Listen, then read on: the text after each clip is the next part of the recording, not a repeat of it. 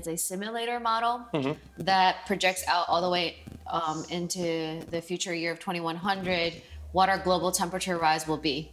The team from MIT and Climate Interactive, they've been working on this, developing this model for years now. This graph has 18 different major levers and, you know, bucketed into, as you can see, the different categories. Major, sectors. Like, where's our energy come from? Because that's actually how do we use our energy, or what are we using it for? Yeah. So our major like transport and industries and buildings that are the greatest source of the uses, as you said. And you know, behind this is basically a super complex web of formulas, system dynamics formulas, like thousands of formulas and data points. And what you have here is the only global dynamic model that shows you the entire perspective of, you know, where global warming will be and what are the major factors that could actually influence our path to global warming.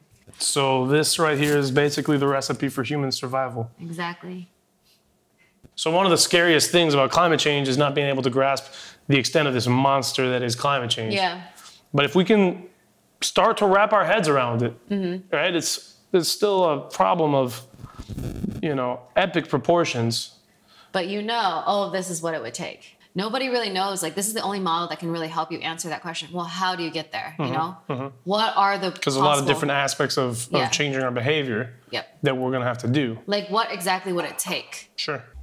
Where it currently is on trajectory to hit 4.2 degrees increase. If we make no major changes from our current status quo path into the future, we're projected to hit that based on how much population and energy consumption, everything. The average 4.2 temperatures degrees Celsius increase by 2100. And that is actually a really bad future. Basically, we can't have a sustainable society that's stable politically.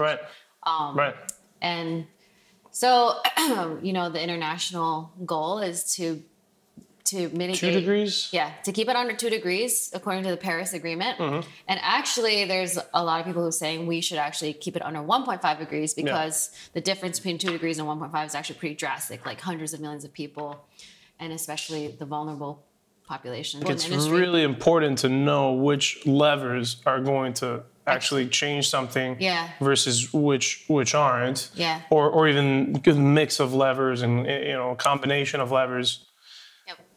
So why don't you kind of have some fun playing with it? So what the team has done is created a really beautiful dashboards, and they will be providing this tool to the public for public access. So anybody could actually access this model, simulator model, and so the fact that it's user friendly is very, very important, because I think that you would want as many people as possible to really dive in here and start to understand all of the things we can do to lower the temperature. So this is something interesting that you showed me earlier.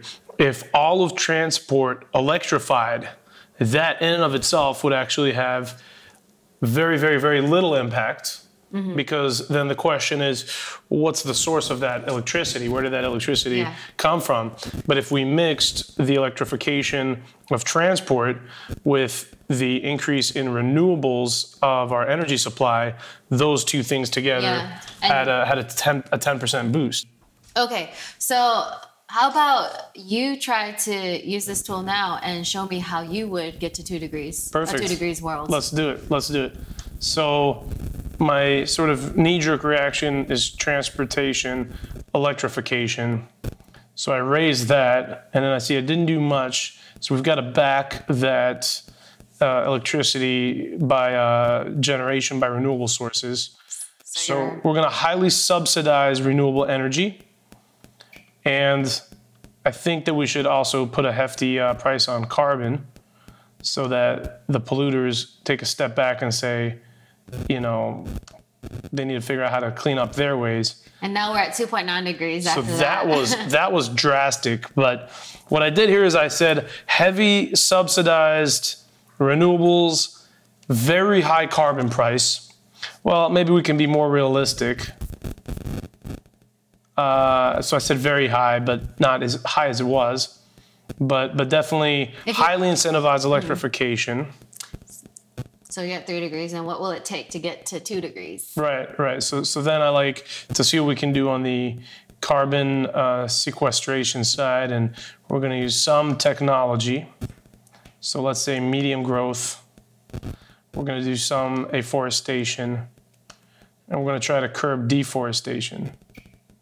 And now I see what you're saying about it was easy to get down from 4.2 down to 3, but then everything we're doing is just moving like decimal places.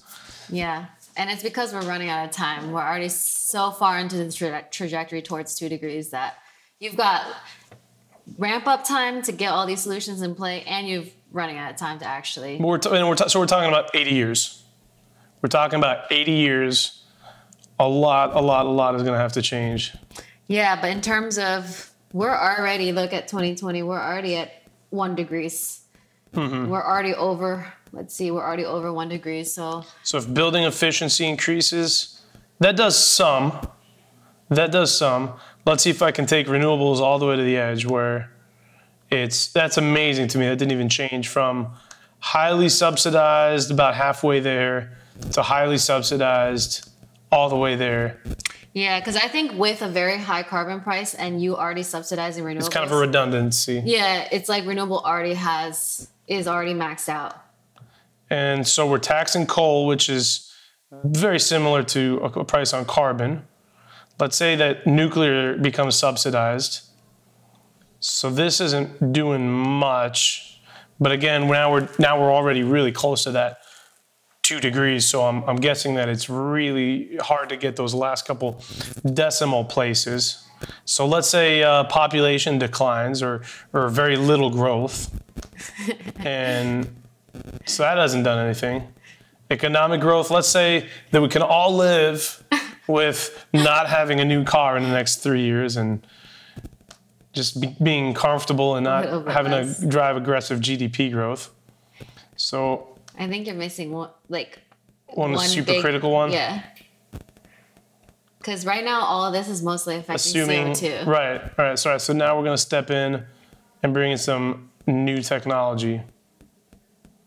And we're going to say there's some breakthrough. And that didn't cut it. Look at that one. Methane. Yeah. And other gases. Right. So everything was CO2. Yeah. And of course, there's many other greenhouse gases. And that cut it. All right, so that had a deep impact. And of course, everybody talks about CO2, which is the most abundant, but not necessarily the harshest. Yeah. The carbon price actually makes a huge difference. Carbon price is really big. Yeah. And it's interesting because what this model really shows is it's not always a thing that gets the most attention, that's actually most effective. Interesting. Yeah, so, how did you feel trying to get the 2 degrees world? So I was really excited at the beginning. I was really optimistic because going at the beginning, going from 4.2 to let's say 3 was pretty quickly. And it said, look, okay, solar's growing exponentially, and maybe if we just keep on this trajectory, but then so the beginning was a nice big drop. But then what I found was that last degree for going from, let's say, 3 degrees to 2 degrees is going to take a lot of work. And it's going to have to happen across a lot of different industries and sectors and politics and economies. So that looks like it's really going to require the whole world coming together and figuring it out. I think that the biggest impact that this has had on me is realizing how holistic and interdisciplinary what we're up against is. You read about the accelerated deforestation in Brazil. That's really important. We realize that breakthroughs in technology can happen. That's really important. Maybe we need to try to move faster towards a price on carbon. But it's really kind of realizing that there's no silver bullet. Exactly, there's no silver bullet, and that's actually like one of the main insights that this team, the Climate Interactive MIT team, likes to go out there with. The main insight that we gain from doing all this modeling is realizing there is no silver bullet. We can't solve this without changing like every industry and getting every industry involved in the solutions. All hands on deck. Yeah. Right. What I love about this is that it boils it all down to one number, and that's increased temperature. And we can see what, variable things we can change in society to move that needle. That's the most important needle to move. Yep. Yeah, I think it really forces you to become goal oriented, not just get, caught up, which is so easy in the climate change, sort of discussion, is to get caught up in all these technical details and discussions and minutia, and or get really emotional and forget how to actually achieve those goals. Yeah, like, wait, what is it that we're trying to achieve again? Okay, 2 degrees. Yeah. And what does it take? Okay, let's get back to that and really look at the numbers and see, what would it take? And some of these, so there's it's hard to get under 2 degrees. Right. But it's possible, and there are multiple paths to doing. The thing that people don't understand is change is not just a linear. It's not just each degrees is the same amount of change when it comes to the impacts. Okay. It's sort of exponential because you get higher temperature, the ice caps melt. That's less white surfaces reflecting light, warmer waters. Everything becomes much worse, and it accelerates the rate of change as well. Yeah. And people, us as a society as well, we become even more stressed and incapacitated in terms of addressing these problems. So not only do we have to try to, prevent the problem from getting worse, but now we're trying to do it while we're facing a lot more problems. Right. Yeah. Right. What would you guys like to achieve? What would the creators of this model like to achieve?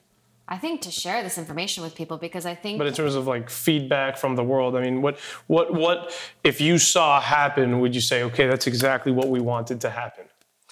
This actually impacting policy and industry decisions to get towards a plan to actually mitigate to 2 degrees. Everything is doable from a technical standpoint, as in, is it using just technology, not thinking about whether politicians will enact this or not, but do we have the technology to do it? Or do we have, if we had all the will in the world, could we do this thing? Yeah. And this is all bounded by realism or realistic bounds. It doesn't require that aliens come to planet Earth and govern us and give us their tech and make us just stop in our tracks, everything we're doing. This is stuff that we can do ourselves. If we chose to. It's kind of a moonshot, because look, we're running out of time. You're talking about... It's so hard to shake people out of status quo. It's so hard. It's hard enough to live life in status quo. To say, okay, change everything about how you do just about everything is very difficult for most people to do. And you need these solutions and policies enacted at a global scale, meaning you need not just one country, but every country in the world. Everybody has to come together. And a lot of that has to do with because we already run out of so much time, because we're already at 1 degree. So you've got such little window to make that change. That makes perfect sense. And even when we, all of these models are really... Sort of the momentum of all of our behavior for the last 200-300 years. Everything incorporates our best knowledge of how long things would take to ramp up too. So you can't just dial up renewables to 100% like this. There's a transition period, and all of that is incorporated. So what do you think is the most powerful thing that this tool could do? If you had this tool, what would you do with it? Bridging the gap between the concept of some terrifying problem that nobody knows how to solve. They just know it's a huge problem, and being able to break it down. I mean, one of the principles we always learn in engineering is when you have a problem that's daunting, break it down into components, and then break that into subcomponents. And when you break problems into palatable sizes, then we can start wrapping our head around solutions. And I think that this kind of does that, because we say, okay, what's the problem? The problem is the temperatures are rising faster than we know how to control to a very destructive place. Okay, these are how we can solve it. And now we can start to say which areas are going to be less politically and economically painful for us to solve than others. And this allows us to figure out how to prioritize so that we're not running in circles, or governments aren't spending all their time talking about recycling Yeah. You know, and tote bags where that's kind of cute and it gives us a good feeling, but we have to work really hard on not just having good feelings. Yep. We have to move away from the emotional side in reaction to climate change and into an analytical, scientific side of climate change and connect that with politics. Right? If politicians have a responsibility to say, let's figure out how to bring down the temperatures in a certain amount of time by a certain amount of temperature reduction, you have that requirement to do that. We can do that, and we can move away from this scapegoat that politicians love that just say, well, I'm no scientist, so I have no evidence that any of this stuff, but if this stuff is really accepted and readily available and very user-friendly, we can start working towards you could test your plans, essentially. Like, oh, well, what if we did this, that? Is that a viable plan for helping us to reduce global warming? Exactly. We're launching it, you know, by the end of July, hopefully. Okay. And then the MIT and Climate Interactive team will be on a mission to really share this model far and wide. So this isn't launched yet? Yeah, this is a beta version. So in the future, this model and all these tools will be made available at our website, climateinteractive.org. Okay. And, you know, the website will give you access to basically the model and all the documents and tools that we have. Amazing. climateinteractive.org. climateinteractive.org. Yep. Got it.